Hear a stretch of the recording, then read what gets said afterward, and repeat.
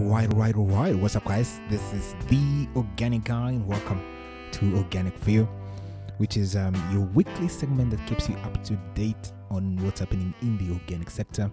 It's a segment that helps us look at the stories and headlines from an organic perspective, really. And on this week, we get to go through perhaps one of the best and biggest headlines, in my opinion, in 2020. And that's on the fact that the global iconic clothing brand Superdry went into a partnership with a football icon in his own rights, Neymar Jr., who is the Brazilian and the Paris Saint-Germain forward, which was great news that didn't get a lot of coverage in the news, and I wonder why, man. But we can sort of give it a break because 2020 was a hectic year, a lot of things to deal with. But it was very, very important that we bring this particular headline into the mainstream, and it was a great win, especially for the organic sector.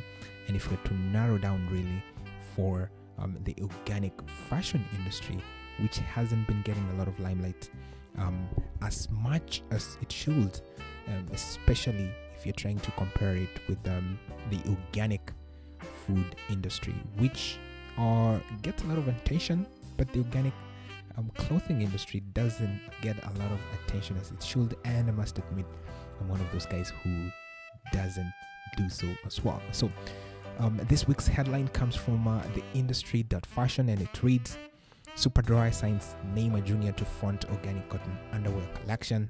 And the story is by Tom Bottomley. It was written on the 17th of December 2020. So the story itself reads: Brazil and Paris Saint-Germain football star Neymar has signed a 3-year global deal with Superdry to front its new 100% organic underwear and sleepwear collection, championing the brand's sustainable vision for the future of fashion.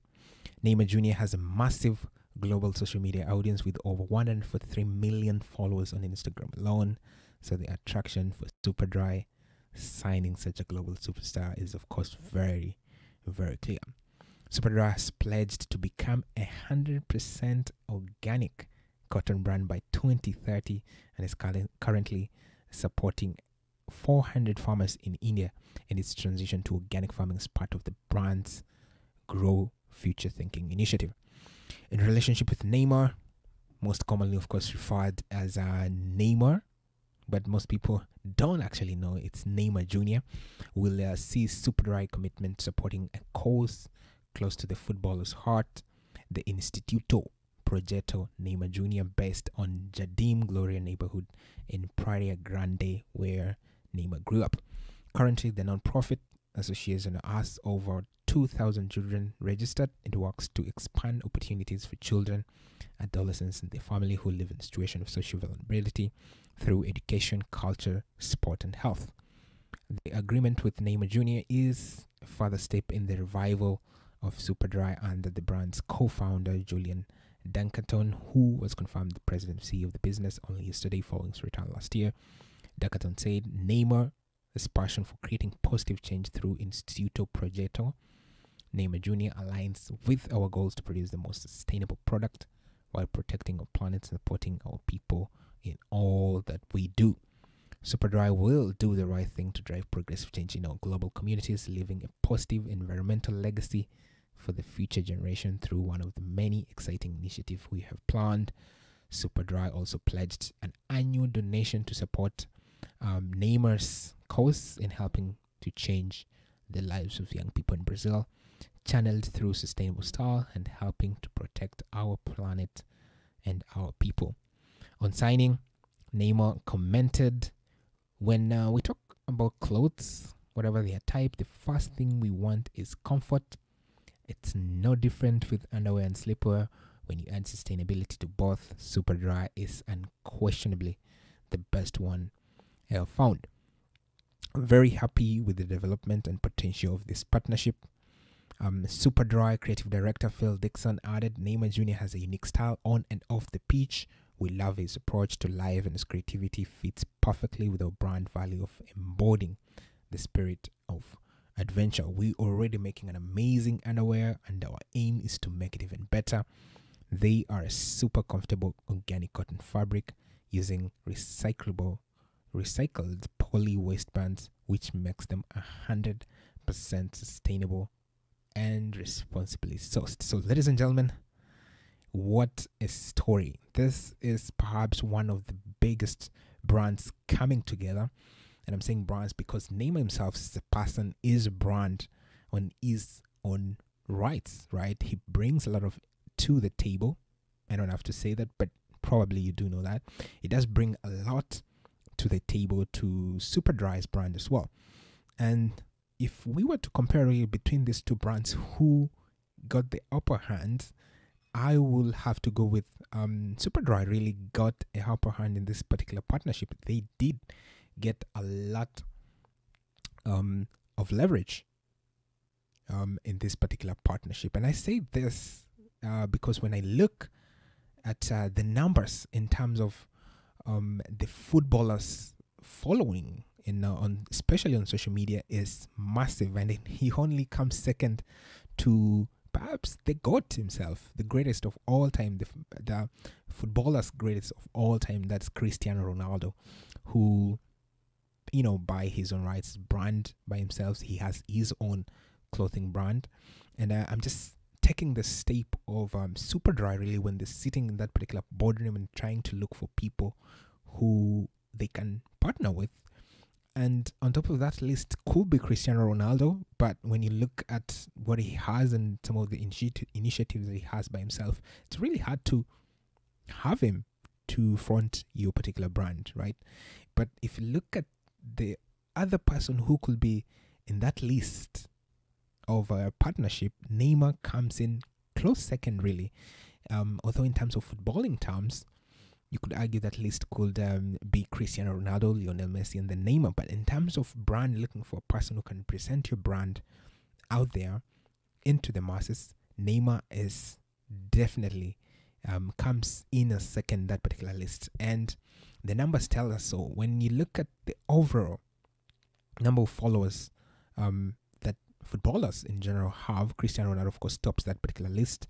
He boasts 418 million total followers across social media. When you look at Facebook, for example, he has 122 million Facebook likes. That is 20 million ahead of anyone else, right? And when you look at Neymar's numbers, they are actually pretty impressive as well. He boasts over 243 million followers across social media, and on Instagram alone, he has over 137 million Instagram followers. That is more than Katy Perry and Taylor Swift. So in terms of, you know, sitting there as a board on that particular boardroom and learning to look for people who you can be able to partner with and put your brand out there, Neymar definitely comes into that particular list. And especially if you're trying to have a global scale, if you look football itself, really, it's a global sport, right? So if you look at North America, football may not be at the top of that list, but it's very well spread out. South America, there's no better sport to talk about. Africa, there's no better sport to talk about than football. Europe, the same thing. Asia might not be at the top, but it's definitely somewhere into the top of the list. So in terms of trying to gauge and reach a wider audience, football is one of those avenue that you could easily use, and being able to capture the second most followed person on social media is a massive catch in my opinion. But why is Superdry actually even interested in organic cotton in the first place? And for us to better understand this, we have to look what are the advantages of organic cotton, right? Compared to conventional. Obviously, these guys have looked at some of the research that is out there, and they have come to a great conclusion that yes, it is actually worth to switch into organic, and they've probably seen some of the feedback they're getting from customers as well. But when you look at the strategic point of view, and what are some of the things that this particular brand will be able to get from organic and its investment into it, the first thing that comes to mind, of course, is reducing the environmental footprint. I found this particular points very well laid out by about organiccotton.org. Very, very well put together. First thing that this particular brand is looking at to reduce its environmental footprint, and it's no secret that growing your products using organic methods means that you are completely avoiding the use of toxic chemicals, for example. And one of the things that have been on top of mind, especially for the recent years, is about the care of the soil. Growing your cotton using organic method means that it doesn't damage the soil. It has less impact on air and uses 88% less water and 62% less energy compared to their conventional counterparts. That is massive numbers rather, and it's actually worth switch into organic as well.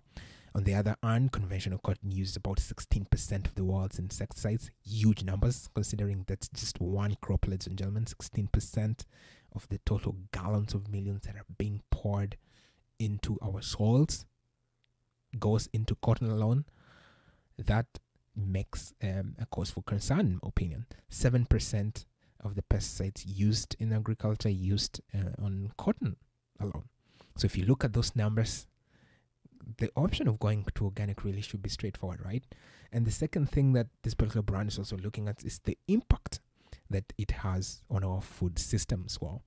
Organic cotton is not only used for fiber, ladies and gentlemen, despite some of the things that a lot of people float out there. You know what? There is no need to worry about GM cotton. Why? Because we're just growing for fiber, but that's not the case. Organic cotton is used in other areas. Organic seed cotton, for example, is used on your products. Okay, cotton seed oil is used in a variety of products such as cookies, chips, and vegetable oils. It's also fed to livestock. When the oil has been removed, guess what? The cotton cakes are fed to livestock. So in one way or another, these particular products end up on your plate. So while cotton fiber is not something we put into our bodies, the byproducts definitely make into our diets in one way or another. The other thing is about promoting the safety of the work and better livelihood for the people who are actually working on these farms. Growing cotton keeps farmers and their families safe. They are not exposed to toxic chemicals that are, poured in the field in the first place, and also keeps their food and water supply clean. It also means that farmers can grow more than one crop, which supplements their food and income. So if you're growing large fields of GMO cotton, guess what? You're not being able to grow any other crop. That means that your resources are really, really going to waste in the first place, right? That means that the amount of nitrogen that you pour into the soil, if it's not taken up by cotton, means going to be waste. It's going to be flown up into the air. But on the other hand, you can grow one or two types of other crops. That means that the nitrogen that is not taken up by the cotton can also be used by other plants as well. So making the system very, very efficient. So if you're looking at all things from a holistic point of view and trying to connect the dots, how can we work together and just not be wasteful? Organic wins hands down.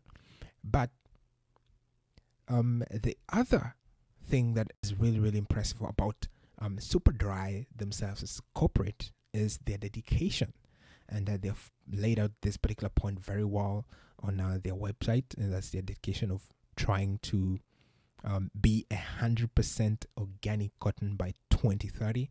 I must say, by the face of it, by itself, it's a daunting, it's a daunting task. But obviously, it seems like they have looked at some of the facts and they've looked some of the research and they've seen that this is actually possible. And they say that by 2030, they want to go 100% super dry cotton. In 2020, they say they reached 19% of all their conversion, especially on underwear, socks, orange label t-shirts, polos, sleepwears. Also went to organic. And They say they're very, very proud that having converted almost a fifth of their cotton volume to date, they are entering the next phase of rollout and plan to continue in this approach on achieving against their annual targets of 2030. So definitely it looks like they are in the right direction, and some of the things and some of the plans that they have put in place so far, they have been able to smash those targets. So for me, it's all the best, and I think they have found my new customer in the process. I have not been putting a lot of time into organic cotton and organic fiber and into what I wear. I've been mostly looking at organic food products on what I put into my body, and it looks like from this particular conversation, my insights are also going to be very much looking into what I wear also, as a fashion, and what I wear is actually from an organic source, which makes a lot of sense moving forward. And they go hard to say that all suppliers producing organic cotton products are certified to either the Global Organic Textile Standard or the Organic Content Standard. This verifies, of course, the presence of organic cotton, and as of December 2020, 25% of our total base GOT certified, with an additional 8% OCS certified. They say that they are committed to switching a minimum of one complete category to organic cotton per year between 2020 and 2030 in order to ensure that they reach their targets. So, very, very straightforward, very powerful commitment as well of trying to be 100% organic by 2030. I think that is a noble cause, and we have to be able to applaud when corporates and companies make such a kind of moves. Not easy to do that, but obviously they've looked at the figures, they've looked at the research, and they have come to the conclusion that the best path to do this is to actually go organic. But you as a consumer, of course, one thing that you want to see despite that this partnership, you want to see that the products they're actually coming out, they're actually good products, right? They actually look good on you in the first place. You don't want to buy something crappy that doesn't look good just because it's organic, right? And the second thing you want to do is, what is the price range? Okay, will I be able to pay 100% more on a product that I can get way lesser on the other end? So from a fashion point of view, those are the two main things you'll be looking at, right? Is the product I'm buying actually going to look good on me? And is it going to cost me a lot more money to have the same product, or I can get it somewhere else? So for example, this is on a personal website, and as you can see, they have got a very, very good collection of products. So I'm in the men's section right now, and as you can see, that t-shirt is about 25 euros per t-shirt, and if you compare with other products, it's a very, very good price range. All right. And how about the long sleeve, for example? And if you look at the organic cotton standard label hoodie, goes about 90 euros, very much comparable to the conventional hoodies as well. How about the joggers? Joggers also go for 90 euros. Okay, label hoodies go for 90 euros as well. How about the long sleeve top? Goes for about 40 euros. Very, very comparable price, and they actually look good. Okay, it's not like this kind of styling someone has to put a gun on your head in order to wear them. These are products that if I wake up in the morning, I will be very, very comfortable to wear because they actually look good. Okay, how about their designs? For example, the organic cotton engineer top goes for about 40 euros, right? How about the Henley top, which is probably one of my favorite designs, which I can wear them all day. I just need to have different colors, and then every single day that I wake up, I can just wear them and go forward. Goes for about 50 euros. Very, very comparable price range if you ask me. But it's one way to say that. But how do they actually compare with other products? You look at the polo t-shirts, for example. Organic polo t-shirt goes for 50 euros. Very, very comparable price as well, right? And As you all can see, they look absolutely amazing. This is something that I can be able to comfortably buy and use it, use it myself. So it's not just about supporting organic, but you want to be able to wear something that is organic and something that you can afford. So I was talking about how does it compare with other products. So this is just a general. If you just walk into their store, this is what you'll find. Okay. So for example, you have this particular t-shirt, the Organic Contage Vintage Logo Primary t-shirt, which goes for 35 euros. You have the same t-shirt, the Everest t-shirt, which is for conventional. It also goes for 35 euros. Same price range. One is organic, one is conventional. Which one are you gonna go for? Look at the design as well. Very much going for organic all day, as a result of the design itself and as a result of my bias for organic. For example, how about we compare these particular two t-shirts? Okay, organic vintage embroiled t-shirt, which is of course organic, goes for 25 euros.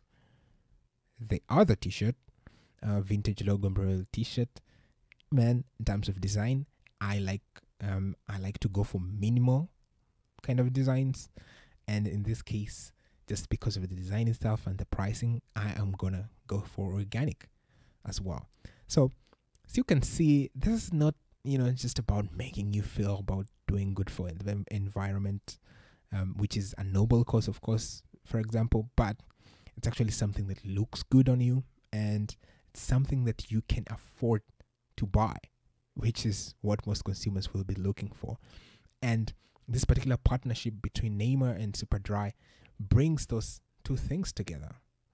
Okay, brings that awareness that yes, the design themselves are actually good, but as well, it's something that you can be able to afford. I think Neymar also mentioned this particular statement in his interview. He said, "You just don't want something that you want something that is comfortable, but if you had sustainability into it, it makes things a little bit even better."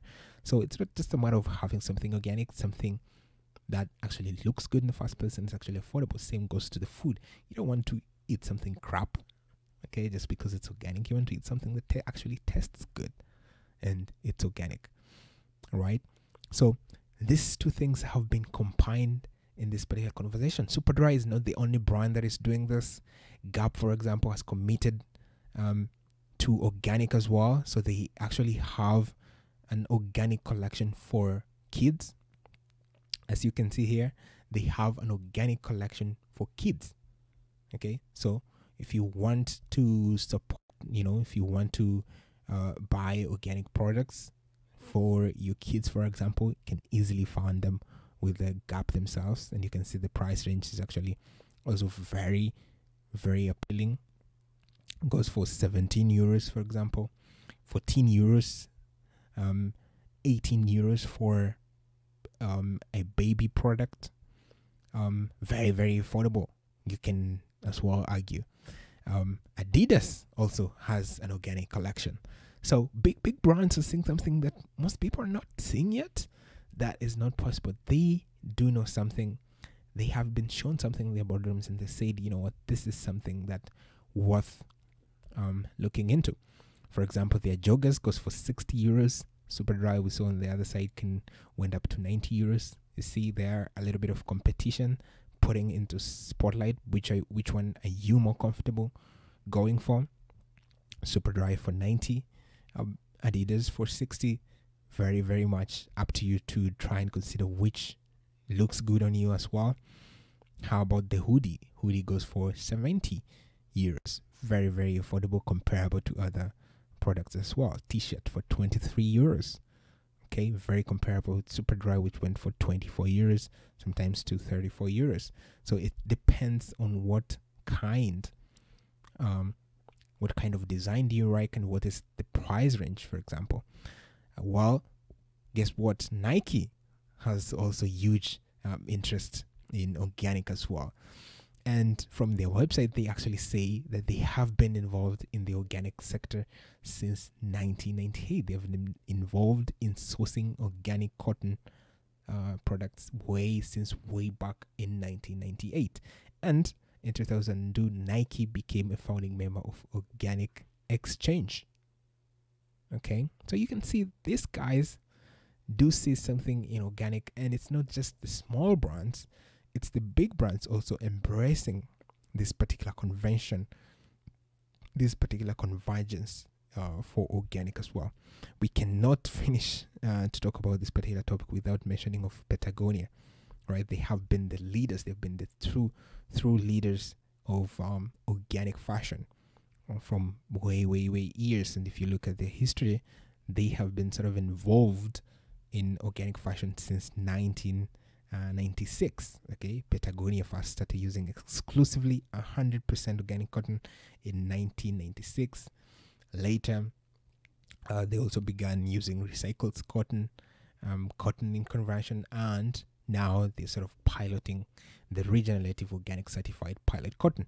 So very much Patagonia, when you're talking about organic cotton, you have to put them on the list. They have been doing an amazing project, either through supporting projects that are for regenerative and organic farming as well, or through their short films, for example, they have done in support for organic cotton throughout the years and trying to create awareness.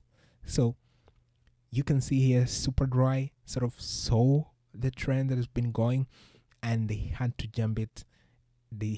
jump in one way or another, and they did so with a bang of signing Neymar Jr. into their brand as well. So that is going to, of course, create a lot of buzz as well, and make people look into the product, which will be a win-win for both parties, and especially for the organic sector will be a huge win as well, because now most people will be looking at organic fashion. What are the advantages of actually using organic cotton compared to conventional cotton?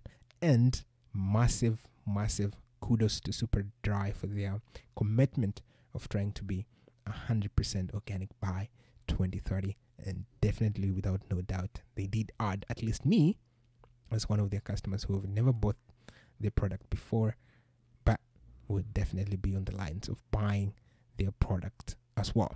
So ladies and gentlemen, there are a lot of things to talk about, but in this particular conversation, I hope you can see how the organic sector is really gaining momentum, and it's gaining momentum very fast. And the last thing I want you to do is not to be on the hold as well. So till the next one, ladies and gentlemen, remember to be organic. Cheers.